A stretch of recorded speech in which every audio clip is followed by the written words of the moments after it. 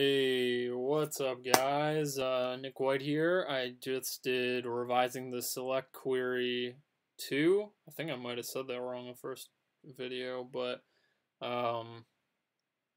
yeah, I mean that was really easy. We explained SQL. I'd watch that one first. I kind of explained what we're doing here. This is literally, I just did this one. It's the exact same thing. There's the slightest twist. This is the same problem. Query the names of all American cities with populations larger than 120,000. Country code is USA. So in the last one, we're actually just querying every American city with a population larger than 120,000. So we're querying all the fields. So we did select star. Star queried all of the different fields, and we got all of the information about a city where the population was larger than 120,000. In this let's write out what we had last time.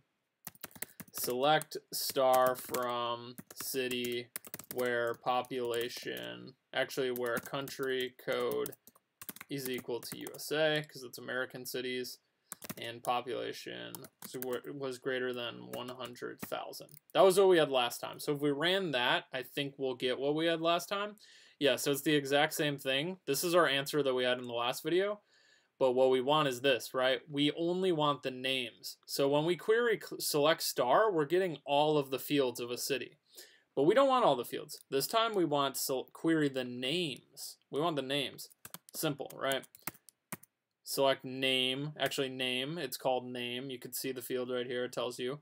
From city, and then this won't be right either because they actually give a little switch up right here. It's not 100,000 like the last one, it's 120,000. So now that we submit, we'll get exactly what we're expecting.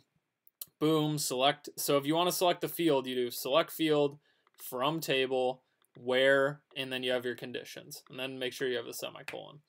That's pretty much it. Hopefully maybe there's a number 3 to this. I have not looked, but yeah, thanks for watching. Please follow.